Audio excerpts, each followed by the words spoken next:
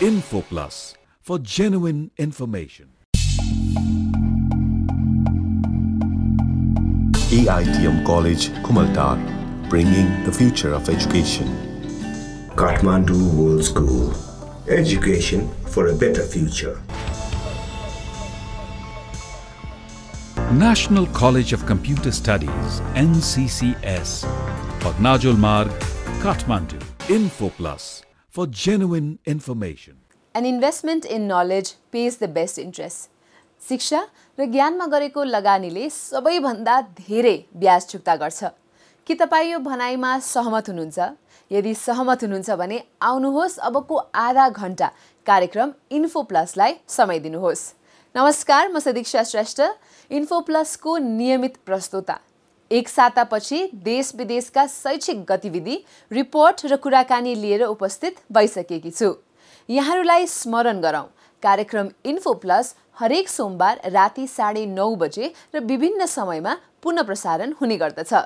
TV प्रसारणपछि कार्यक्रम info plus YouTube channel, Facebook र अन्य सामाजिक सञ्जाल मार्फत समेत हेर्न सक्नुहुन्छ यहाँहरूले। आउनुहोस् आजको कार्यक्रम सुरुवात गरौँ। Info plus. यही शुक्रबार देशैभर स्थानीय निर्वाचन हुँदैछ। अर्को हप्ताको एपिसोड प्रसारण हुँदासम्म नयाँ जनप्रतिनिधि निर्वाचित हुने क्रम सुरु भइसकेको हुनेछ। हामी यो कार्यक्रममा राजनीतिक कुरा खासै गर्दैनौँ, तर राजनीतिले असर नगरेको कुनै पनि क्षेत्र हुँदैन। तसर्थ हामी यति मात्रै भन्छौँ, देश बनेन भनेर नेतालाई धारे हात लगाउँदै गाली गर्नुभन्दा आफ्नो संवैधानिक अधिकार प्रयोग गरेर सही व्यक्ति छान्न पाउने यो अवसरको भरपूर सदुपयोग गर्नुहोस्।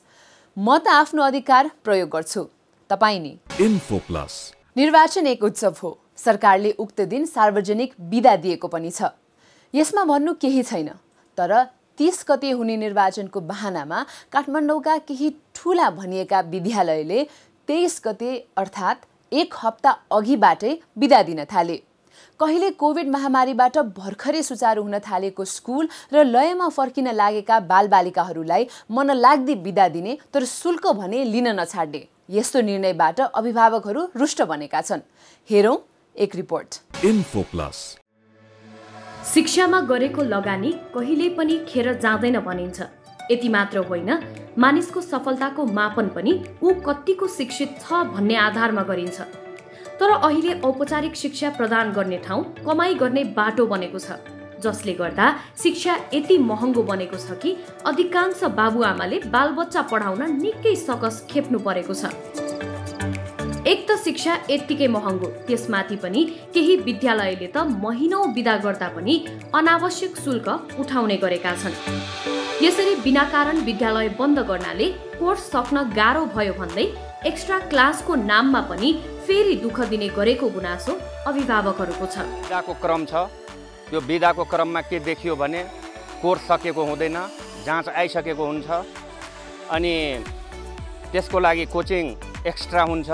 यता अभिभावकले स्कुलको ड्यू फी तिर्ने कि कोचिङको पैसा तिर्ने, डबल मारमा छ अभिभावक।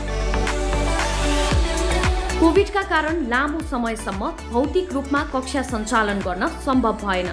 वैकल्पिक माध्यम यानि अनलाइन माध्यमबाट पठन पाठन पनि भएकै हो। तर प्रभावकारिता भने खासै नदेखिँदा र केही विपन्न वर्गका विद्यार्थीहरूले उपकरणको अभावमा अनलाइन क्लास नै लिन नपाउँदा पनि शुल्क भने पूरा असुल गरेकोमा अभिभावकहरू रुष्ट छन्।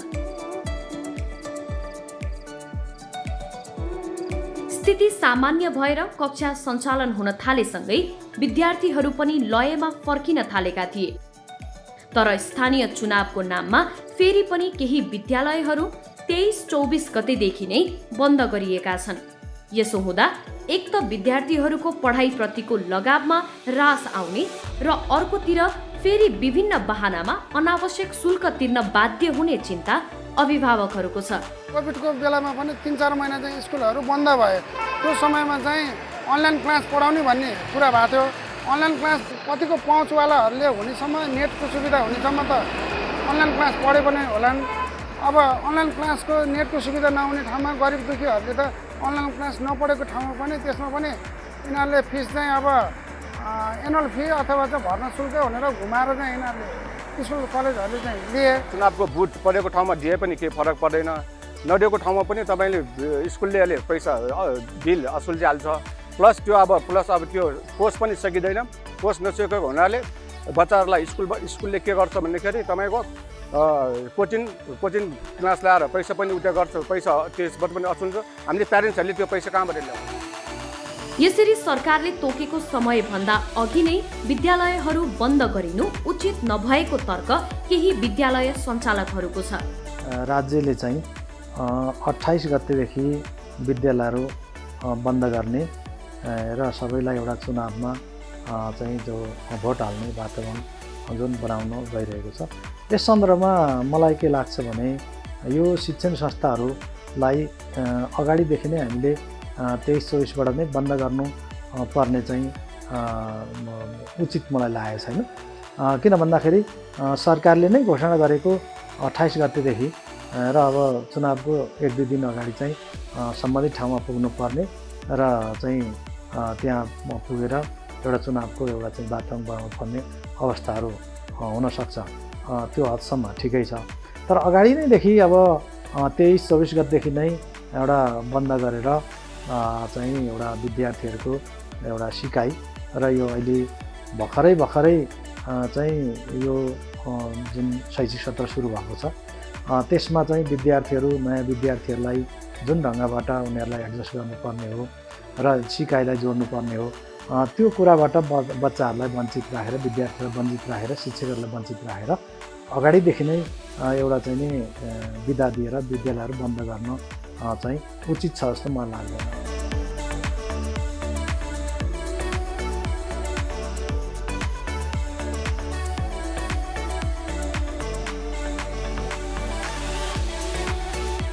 चुनाव हामी सबैको लागि उत्सव हो, तर यसको बहानामा 1 हप्ता अघि नै विद्यालय बन्द गर्नु उचित नहुने र यसको नियमन गरिनुपर्ने अभिभावक र सरोकारवालाहरूको भनाइ छ। इन्फो प्लस हिमालय टेलिभिजन एचडीमा आजकै बार र समय आउने कार्यक्रम इन्फो प्लस हेर्दै हुनुहुन्छ र म सदीक्षा श्रेष्ठ यहाँहरूसँगै छु।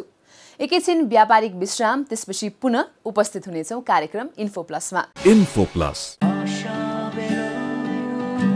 तिमीलाई थाहा छ छोरी, तिमी पहिलो चोटि रुँदा म पनि रोएको थिएँ। तिम्रो हात समातेर लेख्न सिकाएँ। तिम्रो साइकल पछाडि कुदेर आफैलाई थकाएँ। तिमीलाई दुख्दा मलाई झन् धेरै दुख्थ्यो। तिमीलाई कटन क्यान्डी किनिदिएर आफूलाई पनि फकाएँ। कहिलेकाहीँ रिसाएँ, गाली गरेँ, कहिले फेरि तिमीले घुर्क्यायो। तर मलाई थाहा छ छोरी, मेरो काँधमा बसेर एरोप्लेन उडाउने तिमी आज काँधमा काँध मिलाएर हिँड्न सक्ने भइसक्यौ। कलेज आफै छानेर करियरको कुरा गर्ने भइसक्यौ। I am so proud of you छोरी। तिम्रो हरेक डिसिजनमा I am always with you. AITM College, Kumaltar, bringing the future of education. The world has become a global village. Everything about our lifestyle today is global.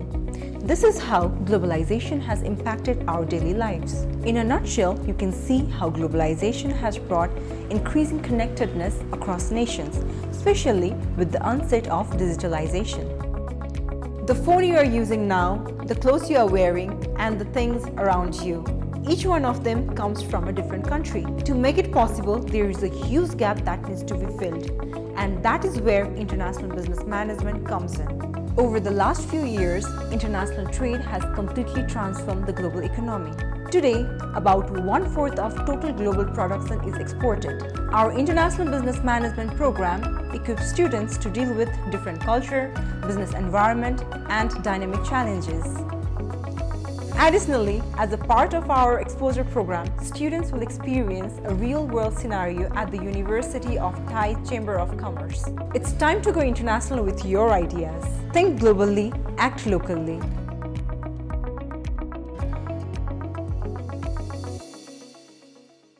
Welcome to my world. Welcome to Kathmandu World School.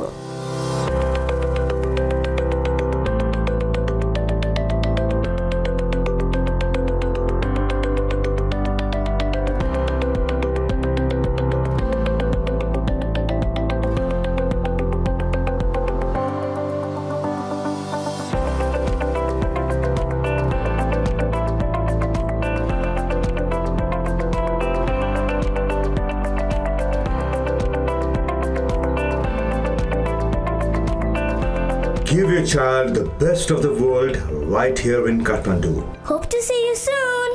Kathmandu World School. Education for a better future. National College of Computer Studies, NCCS, College of IT and Management, is a highly professional and experienced college based in Kathmandu, which was established in 1999. For further details, National College of Computer Studies, Pagnajul Marg, Kathmandu. Info Plus. Break पछि पुनः स्वागत गर्दछु। अबको क्रममा अर्को मर्मस्पर्शी report प्रस्तुत गर्दैछु। बिहान खायो बेलुकी के खाउँ भन्ने अवस्थाका व्यक्तिहरू दिन रात नभनी जस्तो सुकै काम गर्न विवश छन्। उनीहरूको एउटै सोच छ, आफूले दुःख कष्ट भोगेर पनि बच्चाहरूको भविष्य राम्रो बनोस्। ठेलागाडा चलाउनेदेखि भारी बोक्नेसम्म र मकै पोल्नेदेखि सामान्य मजदुरी गर्नेसम्म सबैको दुःख एउटै र उस्तै खालको छ र भोगाई पनि समान छ। इन्फो प्लस टिमले विभिन्न स्थानमा पुगेर यो आवाज सङ्कलन गरेको छ। अबको क्रममा म यहाँहरूलाई सोही रिपोर्ट देखाउनतर्फ लाग्छु। Info plus. स्थानीय चुनाव नजिकिँदै गर्दा प्रतिनिधिहरू फेरि पनि ठूला ठूला सपना बाँड्दै घर दैलोमा पुगिरहेका छन्। देशमा विभिन्न समयमा व्यवस्था फेरियो, नेतृत्व फेरियो, तर हुँदा खाने वर्गको भने वर्षौं बित्दा पनि न त दिनचर्या फेरियो न त जीवनस्तर नै। यी हुन् रामेछापका प्रदीप कुमार श्रेष्ठ। गाउँमा पानीको अभावका कारण खेतीयोग्य जमिन बाँझै राखेर 3 बच्चाको भविष्य उज्यालो बनाउँछु भनेर 28 वर्ष अघि काठमाडौँ छिरेका उनी अझै पनि फुटपाथमै कपडा बेच्न बाध्य छन्। बसेको भइसक्यो, म 28 वर्ष चान्जन भइसक्यो। तर यति गर्दा पनि नुन तेल पुर्याउन धौ धौ हुने गरेको उनी बताउँछन्। नुन तेलको भाउ बढिरहेको छ, भ्याएको छैन, एउटी बिस व्यापार छैन, लकडाउनले समस्या पारिरहेको छ ठिकै। यति मात्रै होइन, शिक्षा क्षेत्रको महँगीले पनि उनलाई पोलेको छ। एउटाको 50,000 दिनुपर्छ, अरू अब पढ्दैछन्, कोही अलिअलि काम गर्दैछन्, के हो त्यो नि भ्या छैन। दिन रात घाम पानी नभनी खट्दा पनि बाल बच्चा पढाउन ऋण खोज्नुपर्ने बाध्यता रहेको उनको गुनासो छ। सरसापट गरेर तिर्नुपर्छ, किन पढाउनै पर्यो। गाउँमा पनि पानी छैन, पानी भए राम्रो हुन्थ्यो। त्यही भएर समस्या नै यहाँ बस्या हो, यहाँ बाध्यताले बस्या हो, त्यसै बस्या होइन। वर्षाका 77 वर्षीय वृद्ध राजा महेन्द्रको पालादेखि बाटोको एक छेउमा सानो पसल राखेर बसिरहेका छन्। दुःख जिलो गरेर बालबच्चा पढाए हुर्काए, तर उनीहरू आफ्नो बाटो लागेपछि अहिले आफ्नो सहारा यही सानो व्यापार रहेको उनी बताउँछन्। यहाँ बसेको महेन्द्र सरकारको पालादेखि हो, मेरो व्यवसाय यही हो। त्यसैले बालबच्चा पढाएँ लिखाएँ गरेँ, तर बालबच्चा आफ्नो बाटो लाग्यो। मेरो सहारा यही छ, अरू केही छैन। यी दुई त प्रतिनिधि पात्र मात्र हुन्। काठमाडौँका मुख्य चोकहरूमा बिहान खाएपछि बेलुकीको छाक टर्छ टर्दैन भन्ने अन्यल अनुहारमा बोकेर हिँड्ने संख्या निकै ठुलो छ। 20-22 वर्ष भइसक्यो हाम्रो चटपटी बेचेर, 4वटा बच्चा छ, ढेडी गाह्रो भइरहेछ पढाउनेलाई खिलाउनेलाई, त्यति हाम्रो पैसा त बन्दैन। म त अब कुनै बेला समय उठ्दैन, त्यही त हो नि। पुगेन भने नि अब साथीहरूसँग माग्ने अनि बेलुका बेचेर दिने।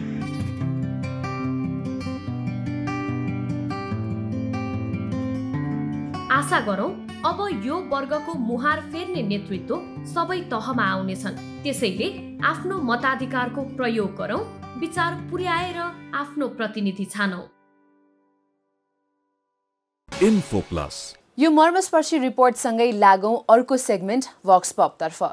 आजको वक्स पप सेगमेन्टमा हामीले अस्ट्रेलिया जाने विद्यार्थीहरूको बढ्दो क्रेजसँगै विद्यार्थीलाई सक्दो जानकारी दिने हिसाबले नेपाल आएका अस्ट्रेलियन शिक्षण संस्थाका प्रतिनिधिलाई हामीले नेपाली विद्यार्थीले अस्ट्रेलियामा के कस्तो गरिरहेका छन् भनेर प्रश्न राखेका छौँ। उनीहरूको कुरा जस्ताको तस्तै।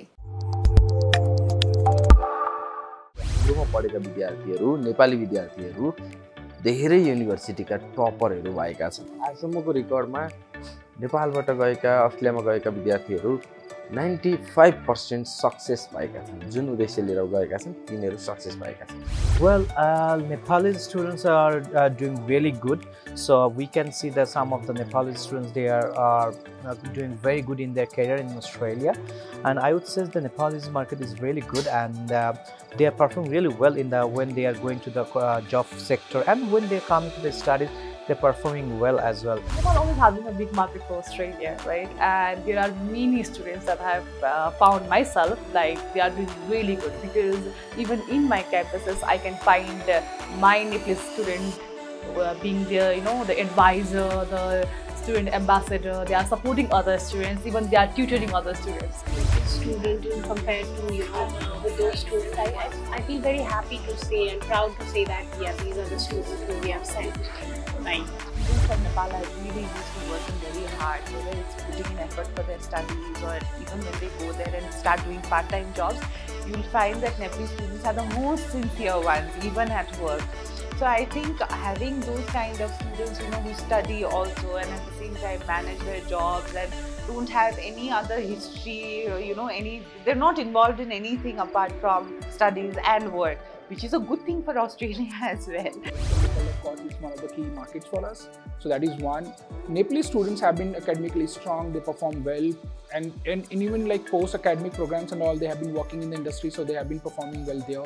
It's all about bringing in diversity not only to the academic but to the professional circles also. So that's how industry welcomes them. So it's very important just to do that. That's what I'm saying. So Nepalese students are one of the creative ones actually. If we try and see the South Asian market. I think that the performance has never been an issue at UW. Not at the UW. I don't know about other universities, frankly speaking, but University of Western Australia, we haven't come across where they have not been able to perform or they have found it challenging. They are very restricted. They restrict themselves to speak. And if that's, if they develop that skill set, it's not that they can't speak, it's just that they are hesitant to speak. So they probably will be very interested in their own group, and but they hesitate to make friends with other nationalities. Info Plus. यो प्रसङ्ग आजका लागि यति नै। अब लागौं आजको विशेष कुराकानीतर्फ। आजको कुराकानीमा हामीले समसामयिक विषय समेट्ने प्रयास गरेका छौं। आउनुहोस् आजको यो कुराकानी प्रारम्भ गरौं। Info Plus. Welcome to our program Info Plus. Thank you so much, Sadiksha, and also welcome to you to the Australian Embassy compound. It's great to have you here. Thank you so much for opening your doors for this beautiful interview set up for us today. It is lovely chatting with you. Your Excellency, one of the first things I want to start up with is by just mentioning what a commendable work the Australian government did with the prompt response to the COVID-19, the pandemic, with the borders being shut down. And taking care of all the citizens who were there and all the international students and citizens who were there as well. But sadly, because of that, a lot of international students who wished to come to Australia were affected. And also, international or foreign studies contributes a large percentage of the Australian GDP. And I really wanted to know during this particular time, how were the universities and colleges in Australia affected?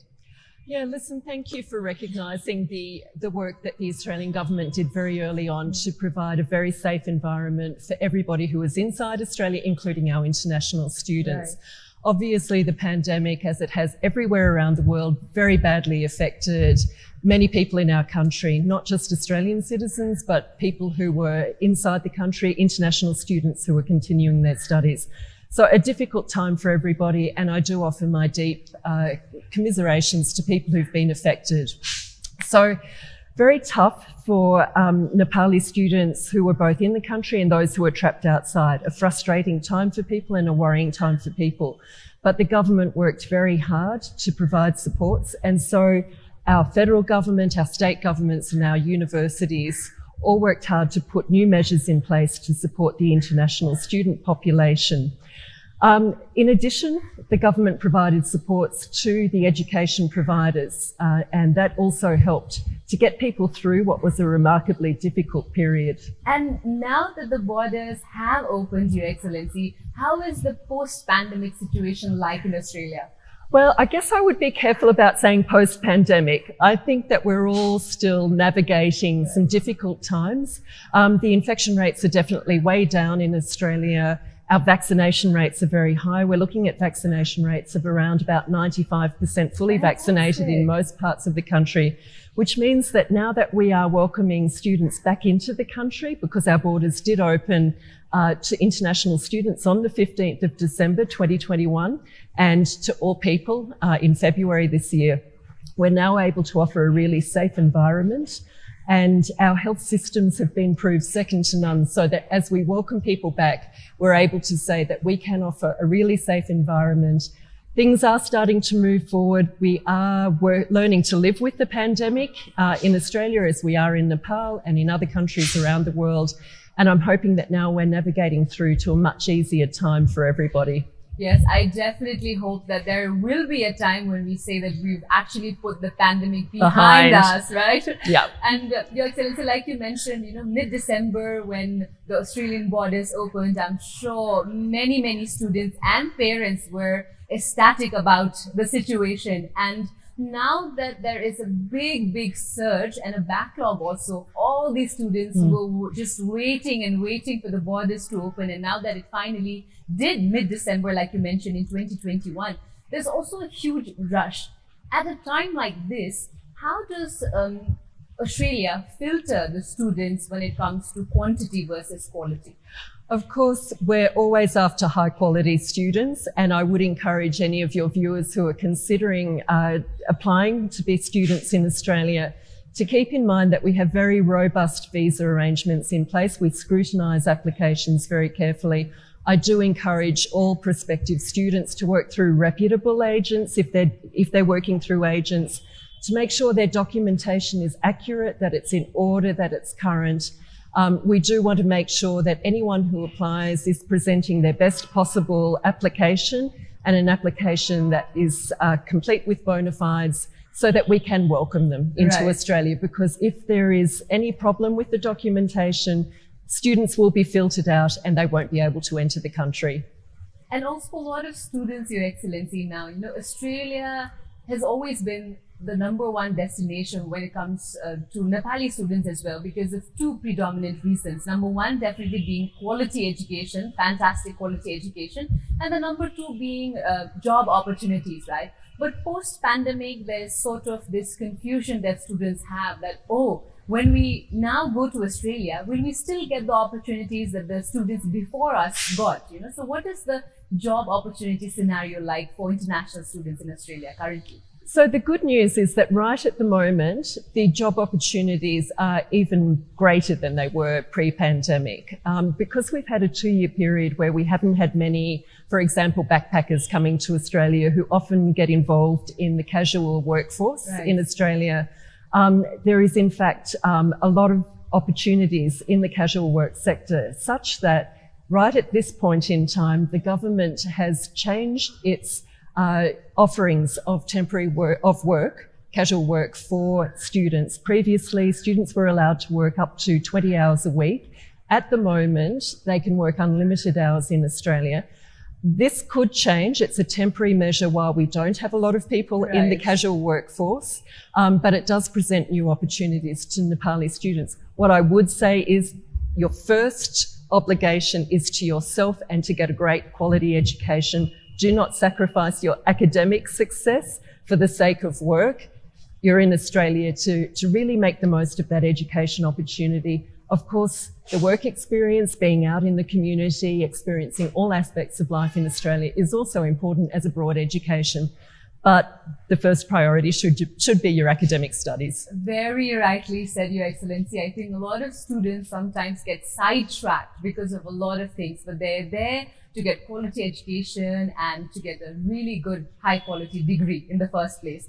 Your Excellency, another thing I really wanted to ask you was, because of this surge and this backlog, a lot of students are finding it very difficult to get timely appointments for the panel of doctors and their biometrics. Many students are even worried because their classes, their semesters has already started in Australia while they're still stuck waiting for that appointment date. How are things being managed in this aspect? Yeah, and I acknowledge it's a very difficult situation at the moment, and I do offer my sympathy to students who are caught in this situation where they're having difficulty organising biometrics and medical appointments. We're keenly aware of this situation. I talk to my colleagues in our Department of Home Affairs about this frequently, and there are new measures coming into place to deal with the backlog and the very high numbers of applications. I guess we were all caught by surprise at how quickly there would be a rebound in interest in travelling to Australia. On the one hand, it's really pleasing, and we're so delighted to welcome students back in their usual numbers. On the other hand, this has meant that there's been a dramatic rush of people applying for visas, applying for their biometrics and doing their medicals.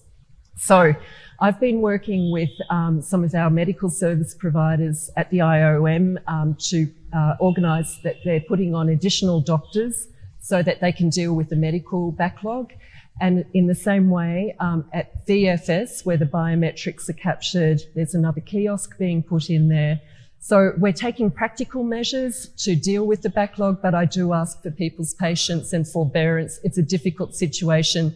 We will catch up as quickly as we can with the level of interest in coming to Australia.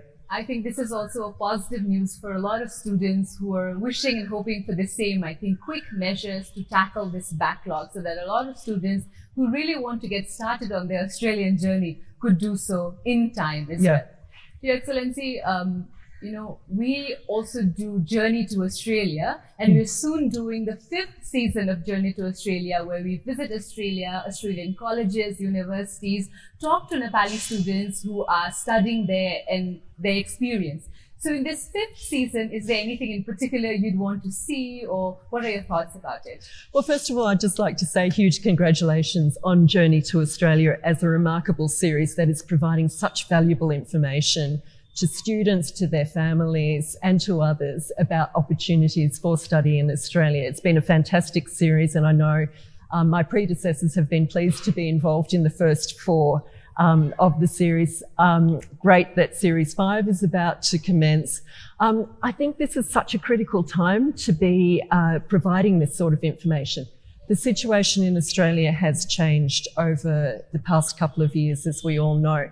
And what I think is important to focus on is the shift away from the difficulties that everybody has encountered over the past 2 years to the positives. What is the silver lining in the cloud of the pandemic? Well, the Australian government has provided around $1.5 billion over the past 2 years to student welfare to support international students in Australia. The government has provided around $90 million in support to education service providers to improve their offerings of services to students and to improve innovation and research.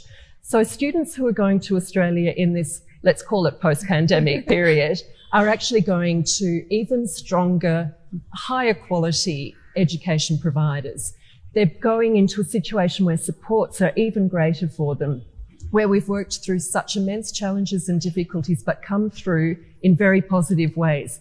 And so now I think there are a lot of opportunities for Journey to Australia to highlight about the additional offerings and the additional opportunities for Nepali students interested in a high quality, world-class education in Australia. So I'm grateful to you for providing a way for students to hear more about what life is like on the ground in Australia.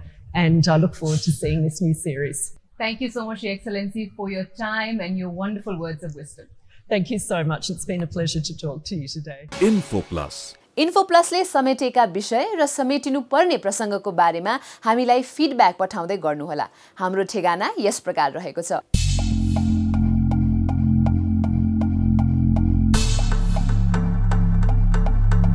यही शुक्रबार हुने स्थानीय तहको निर्वाचनले देशकै मुहार फेर्न सक्ने नेतृत्व दिन सकोस् भन्ने आशा राख्दै अर्को हप्ता Australian ट्रेडकी senior trade end investment commissioner Monika केनेडीसँगको एक विशेष कुराकानी हामी लिएर उपस्थित हुनेछौँ। आजको एपिसोडबाट म प्रस्तोता सदीक्षा श्रेष्ठसँग सम्पूर्ण इन्फोप्लस युनिटलाई बिदा दिनुहोस्। हवस् त, नमस्कार। InfoPlus, for genuine information.